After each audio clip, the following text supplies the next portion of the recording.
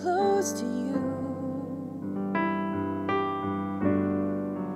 Never let me go. I lay it all down again to hear you say that I'm your friend. You are my desire. No one else will do, 'cause nothing else can take your place. To feel the warmth of your embrace, help me find a way, bring me back to you.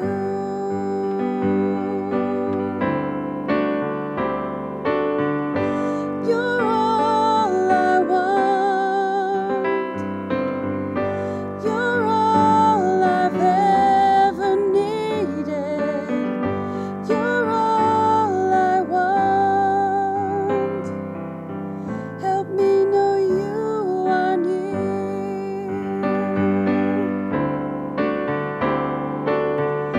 You're all I want.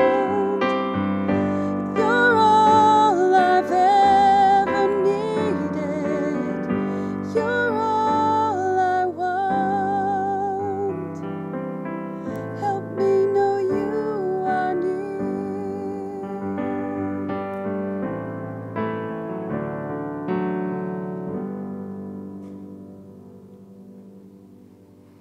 Good morning. Welcome to worship. All of you who are here in person and those who are worshiping online, it's good to be with you this morning and good to have some more folks here. Last week we were pretty slim, so it's good to see a few more faces today. As we begin and prepare for worship, we have a few announcements. The first is there is a leadership training on January 29th, so that's 2 weeks from now. It's our district leadership training and has a variety of workshops available as well as worship online this year. It was supposed to be in person, but it's gone to a virtual event, so it makes it easy for anyone to attend. And I think because it's online, it's free. So there are some flyers out on the table next to the bulletins if you want to pick one up this morning, or I can email you a link if you'd rather have that. So consider attending that January 29th from 8:30 to noon. Are there others who have announcements? We are having Ad Council, just a short meeting after worship to approve our budget. The budget was presented at our church conference in the fall, but we didn't vote to approve that. So we'll do that today after worship in a brief meeting. Anybody else have announcements today? All right, then let us stand as we're able for our call to worship.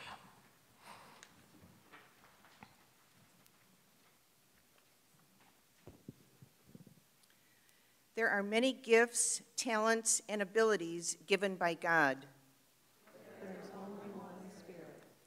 There are a variety of things we can do to serve the Lord. But it is the same Lord we all serve. There are many activities we can do to serve God. Teach, sing, clean, preach, play, work. But all these are activated by God. There are many manifestations of God's Spirit in the world. It is impossible to list them all. To say that one is better than another is foolish. God gives to each as God chooses. Thanks be to God. Our opening hymn this morning is Welcome in the Green Book, number 3152.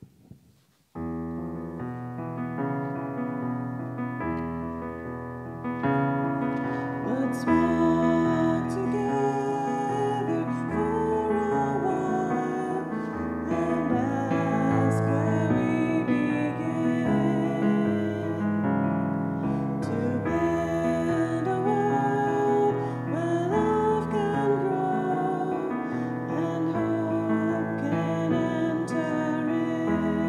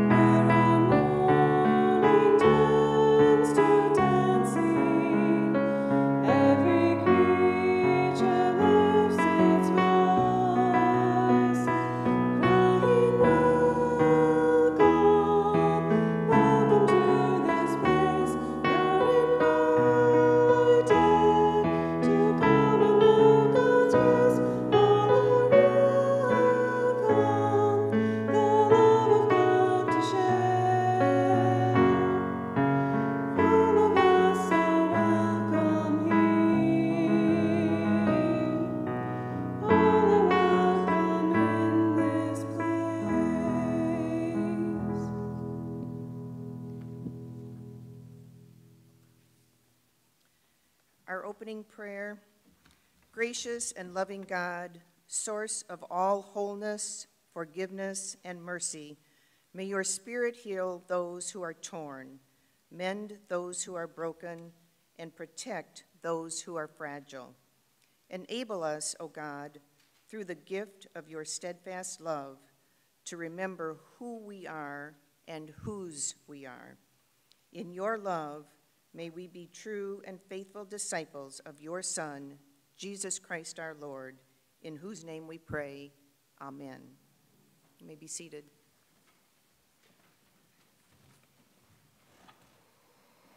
Since we don't have any children present here in the sanctuary, I'm going to stay up here to do the children's message so that if there are any children on Zoom this morning, they can hear well. But you can be my children this morning in the sanctuary. So how many of you like to do puzzles? I wasn't one to really do puzzles, but with COVID and other things, I started to do some jigsaw puzzles, and then when my family was here for Christmas, I bought a puzzle that we could all work on, and that became a really fun thing for all of us to do together. So have you ever had a puzzle that had a missing piece?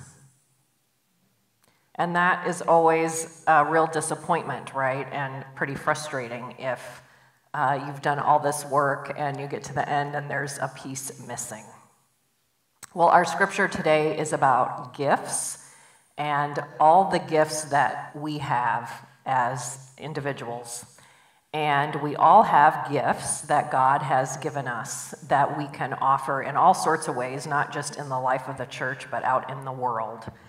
And all of those gifts are important to make not only the church work, but also the community work. So I'm going to give you an example this morning, and you in the sanctuary can help me out today. How many people do you think it takes with all their different gifts to make worship happen on a Sunday morning? 10? 5? 6? Everybody? Well, let's think about that. We have a liturgist, someone who can read well in front of people and can speak clearly. We have a pastor who's preaching a message. Again, similar talents to a liturgist, but has done various things to prepare out the service and the sermon. We have 2 musicians, people who know music and can play and sing, so that we're already up to 4. We have somebody in the back who is running our sound system and the PowerPoint and the streaming. We have Claire, who helps carry the microphone around for announcements and prayer time. Peter lit the candles and make sure the building is ready, and he rang the bell. 2 ushers, and Anna cleaned for us to make sure our sanctuary was ready to go today. We usually have greeters, and Larry and Connie were going to be here to greet, and they're homesick, but we're already up to 12. And really, as someone said, we're all important, because if you all weren't here, there would be no one to respond and to sing and to gather together. And there's so many other gifts that are needed to make our community work the way it is. There are trustees who help make sure the building is kept up. There are people who know numbers, like Vicki and Claire and Judy and now Lori, who keep track of the finances. And Laura helps with our memorial fund, and just everybody in this room has something that they do to help make us who we are as the body of Christ. So if anybody is missing, like with that puzzle, we do miss them. and we miss their contribution to the whole. And so those of you who are at home, even though you are at home today, you're important too, and have a part to play in our church and who we are as the body of Christ. And that might be praying, that might be showing kindness to others in the community or in your family, just many, many ways that we use our personal gifts that God has given us to glorify God, to praise God, and to contribute to a better world. So we give thanks for all of that. So let's pray. If you'd repeat after me. Gracious God, thank you for the gifts you have given each of us. Help us to remember that all are important. In Jesus' name, amen.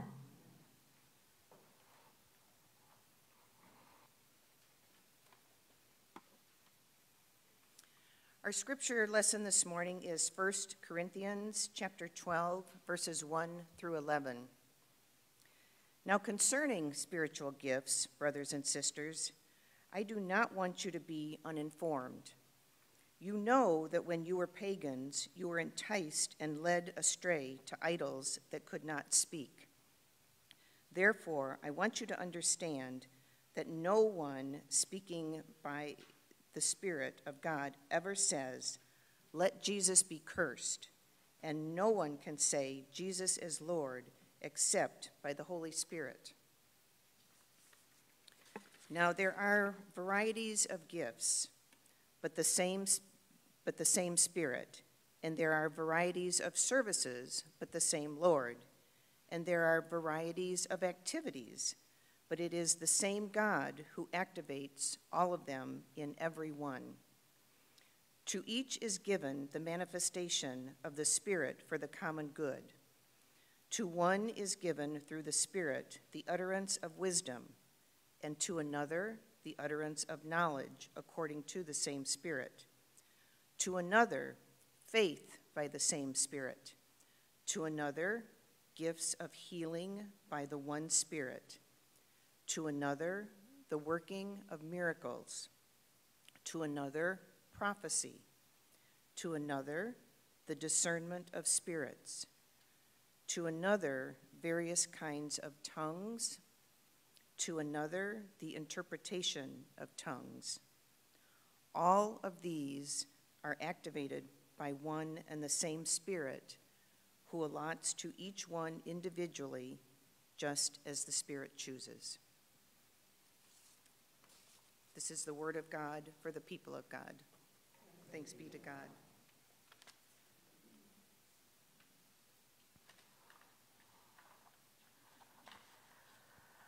So we continue in this season of Epiphany, and in this season we focus on the manifestation of God, the way that God makes God's self known, as well as the ways that we are able to see God's presence in our midst. God is certainly visible in the body of Christ when it is functioning well, and one sign of health is unity. In Paul's letter to the Corinthians, he's reminding the members of this particular congregation that they are called to build one another up, not to criticize or to tear down, because that leads to division rather than unity and oneness. We all have something to contribute to the body of Christ, and our gifts make the body better and stronger. Our contributions are not about our individual success, but are for the good of the community and the congregation, as well as a way of giving God praise, giving God the glory. The love of God, which never ends, helps us to use our own gifts and to appreciate others, bringing us together. Those who were part of the Corinthian church were citizens of the city of Corinth, which is modern-day Turkey on the Mediterranean Sea.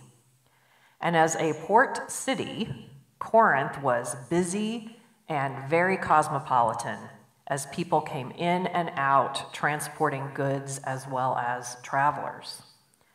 Those who had been at sea for long periods of time arrived in the city, often seeking companionship, for lack of a better word, and opportunities to let off steam.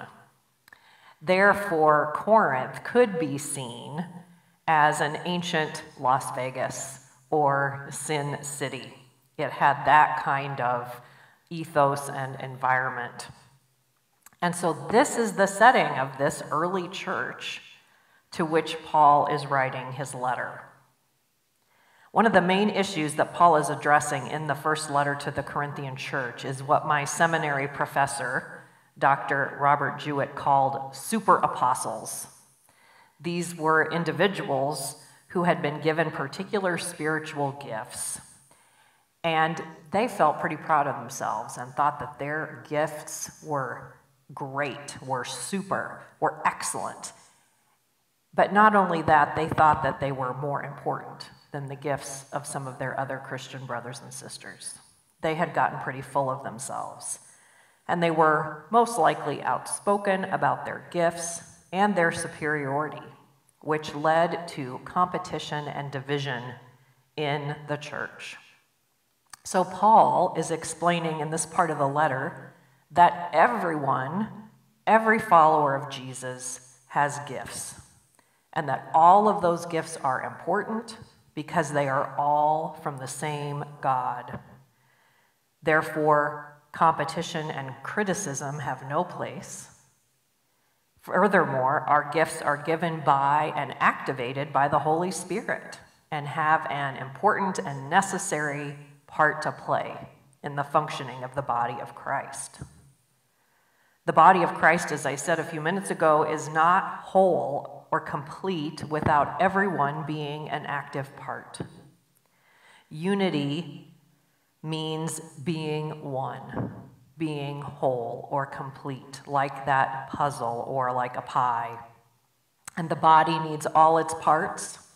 Everyone has a role to play, and therefore honoring the gifts of others is important. That means we recognize the gifts and talents of our Christian brothers and sisters, and we encourage them to use those gifts for the common good. When we show thanks and appreciation for those gifts, people will continue to offer to use their gifts for the well-being of the entire body. Giving positive feedback helps to build up the community. I know that I like to be thanked and appreciated when I do something, and I know that you do too. It just helps us feel good that we have done something and helps us to feel part of the community and its purpose. Now, we don't just use our gifts to get the pat on the back, but knowing that we are using our gifts to make a difference helps us to continue to offer them, which in turn strengthens the body.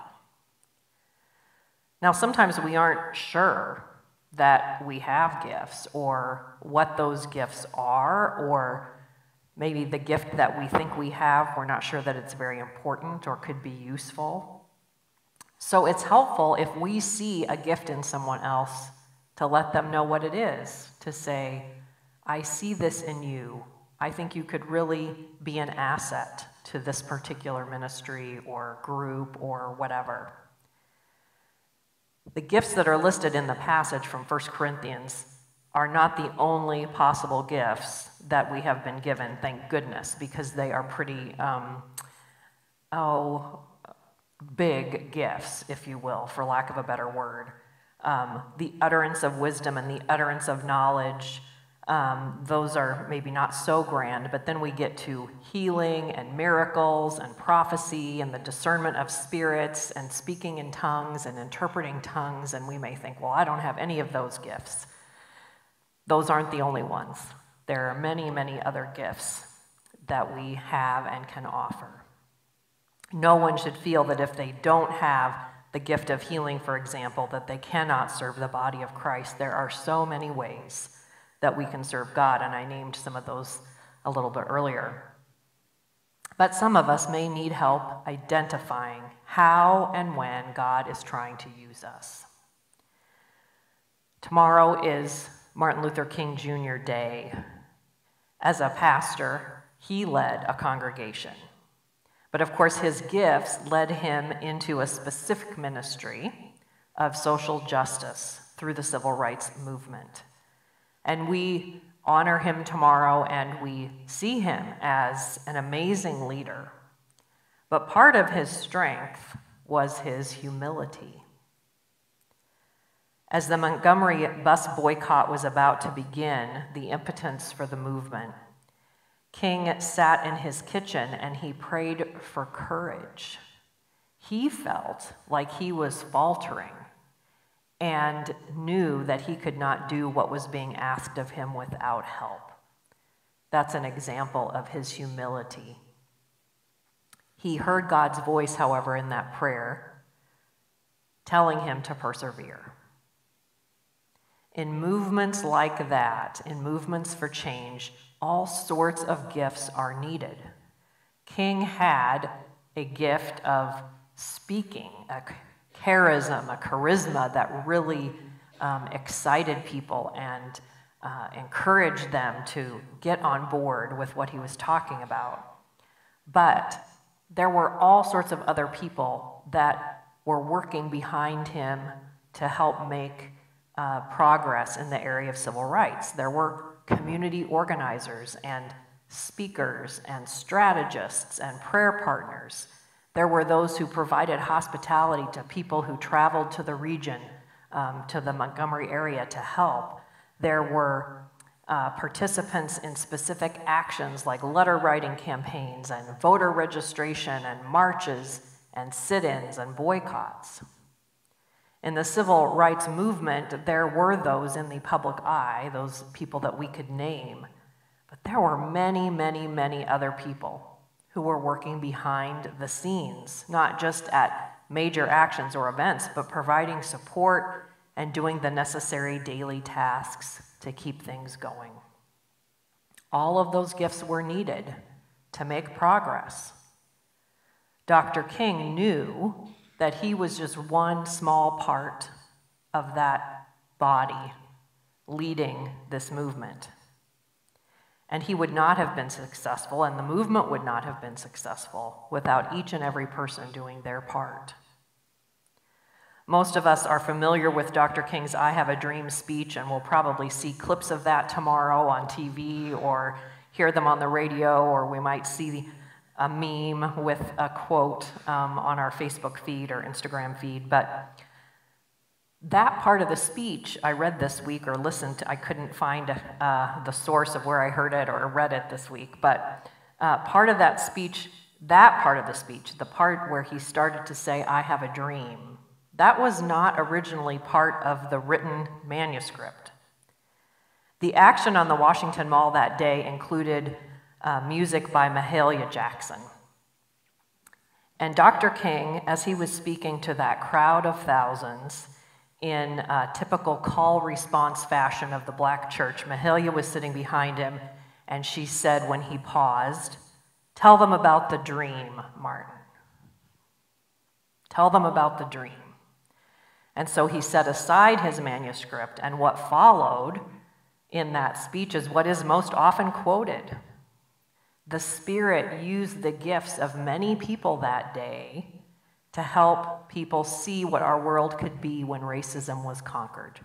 They were the words of Martin, or perhaps the words of God through Martin, that were encouraged by Mahalia and the crowd that had gathered that day.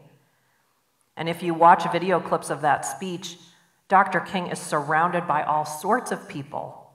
Remember that on the Lincoln Memorial, on the stage there, it was just full of people. He had a team of individuals who were with him through it all, helping him to strategize, giving him advice, helping him to write his speech, providing moral support, and nudging him to take another step. All of those people were important. Even those people who had just come to Washington that day to listen, they had a part to play. January has become a time in our annual conference for retreats and trainings. And this week I gathered virtually with pastors of the Prairie North and the Prairie South districts and our bishop for a day apart. That was on Thursday. And because it had changed from in-person to virtual, it was only for a half of a day.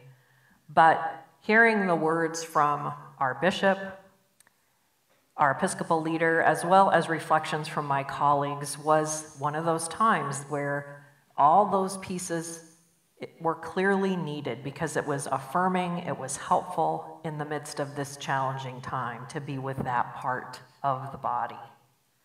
And in 2 weeks, as I shared in the announcement, our district is providing a leadership training for lay people in a variety of ministry areas, an opportunity for you to gather virtually for education, but also to be nurtured and to connect with other people who are part of the body of Christ, who are in the trenches, so to speak, with you as lay people. These opportunities to strengthen our gifts and join with others is what builds up the body, is what helps to unify us. We feel a greater sense of connection to other Christians, other believers, while at the same time, we have the chance to be encouraged and built up ourselves. And as we return back to our local congregations and places of ministry, we bring energy and positivity. We are children of God. We talked about that last week. And we are servants of one God, of one Spirit, of one Lord. We are one. We live in a nation that is so full of division. And yet our scripture reminds us that our diversity, our variety of gifts, is a blessing, because each piece adds to the whole. God's love is manifest in our different gifts and the way that they are used in the world for good. Competition and feelings of superiority, like those super apostles, that is what leads to division. But humility and love lead to strength and unity and justice. So let us sing our hymn of response, which so wonderfully summarizes this message, captures this message from Paul's letter. If you'd stand as you're able as we sing together, Many Gifts, One Spirit, which is in the red hymnal on page 114.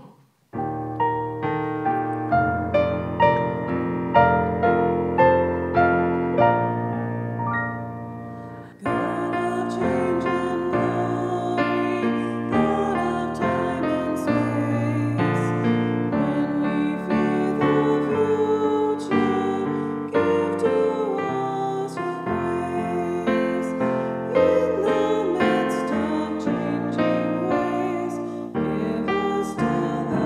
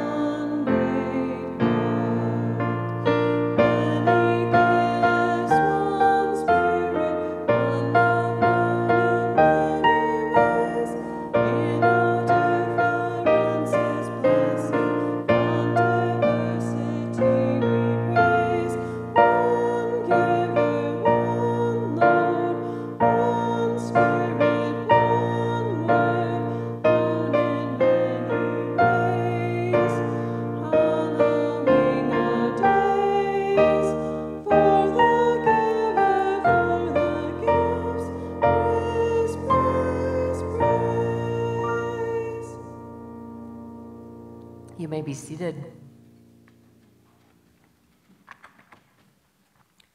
We now respond to God's word with the offering of our prayers of joy and concern. Those on our prayer list are Connie Hood, Donna Turner, Connie Taylor Nelson, Jan Thurlby, Ray Meyer, Kurt Maphis, Philip Termini, and Pat Heinsohn. God, in your mercy. We also want to add Larry Warden to the list. He probably has the Omicron virus and has been sick for over 10 days. So just prayers for him.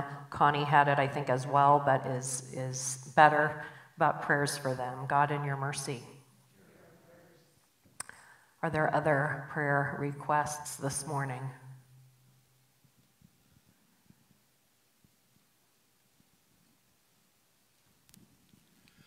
I think we should pray for our healthcare workers who are helping all the victims of these diseases. They're going through a lot.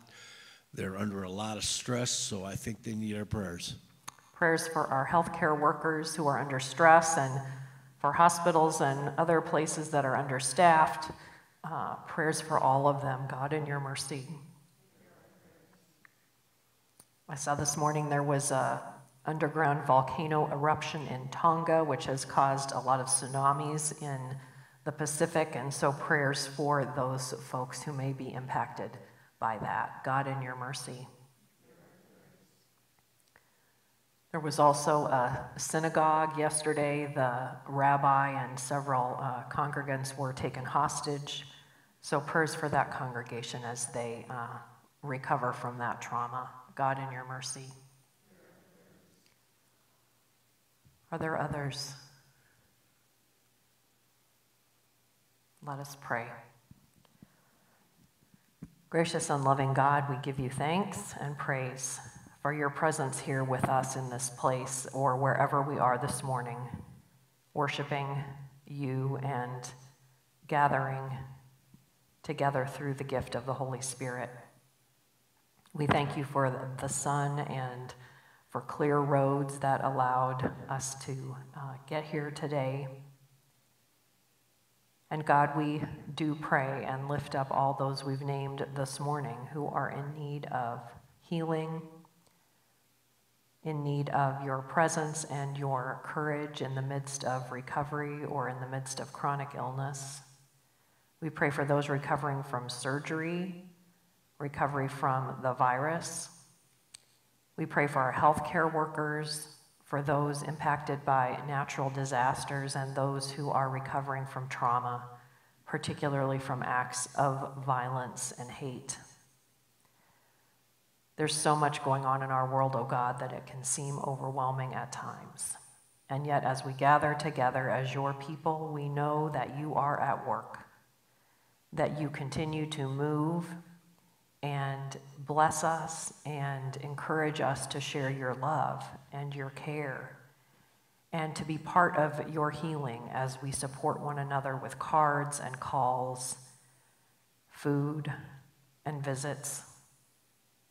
We know that your love conquers all, and we see signs of that love not only in one another, but in the ways the church is working out in the world to provide support and care to your people who are in need. And we do this because of your Son, Jesus Christ, who came to earth as a human to live the lives that we live and to share your love and to show us how to be as people of justice and hope. So we pray in his name together. Our Father, who art in heaven, hallowed be thy name. Thy kingdom come, thy will be done on earth as it is in heaven. Give us this day our daily bread, and forgive us our trespasses, as we forgive those who trespass against us. And lead us not into temptation, but deliver us from evil. For thine is the kingdom, and the power, and the glory forever. Amen. Let us continue to respond to God's word with the gifts of our offerings this morning. And neither of our assigned ushers are here today, so I'm wondering if Claire and Matthew could receive the offering this morning, if you'd come forward as we dedicate ourselves to God.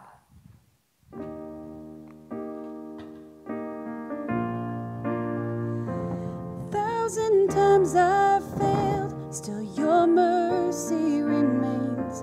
Should I stumble again, till I'm caught in your grace everlasting, your light will shine when all else fades.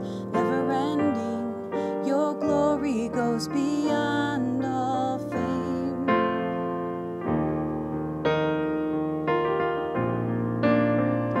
Your will above all else, my purpose remains. The art of losing myself in bringing you praise everlasting. Your light will shine when all else fades. Never ending, your glory goes beyond all fame. My heart and my soul, I give you control. Consume me from the inside out, Lord. Let justice and praise become my embrace, to love you from the inside out.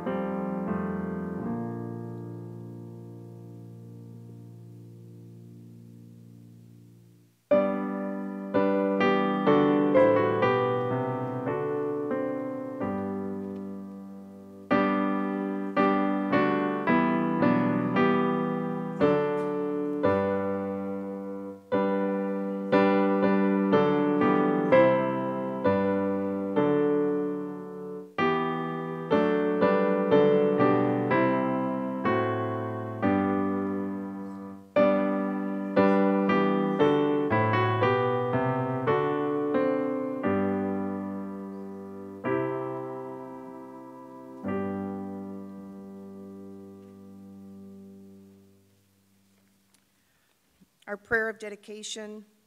Gracious and generous God, we dedicate these gifts from the work of our hands that they may glorify you. May our giving remind us of your claim on our lives and grow in our hearts a spirit of generosity and care. Amen. Our hymn of sending is Come, Let Us Dream, in the Green Book, number 3157. Come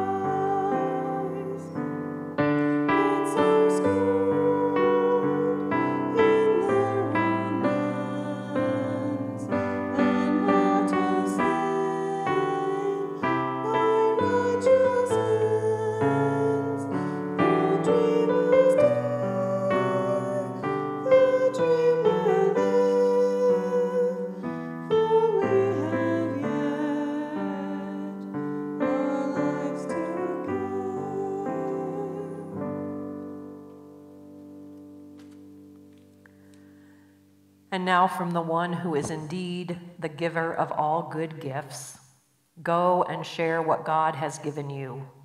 Go and proclaim that God's love is here. Go in the name of God's Spirit to make all things new. Amen.